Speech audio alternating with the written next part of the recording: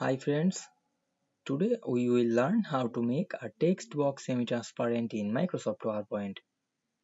So let's get started. Firstly, we have to open a PowerPoint presentation.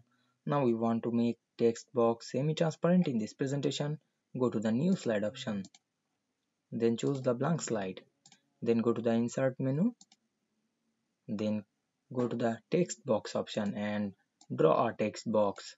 Then write anything on the text box. Now I write our channel name.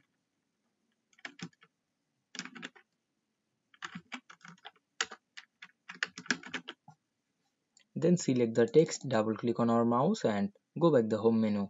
Then increase the font size, but we cannot make sure this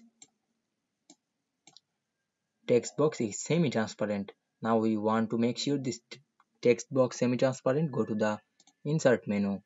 Then click the shape drop down menu. Then choose any shape. Now I select the round rectangle.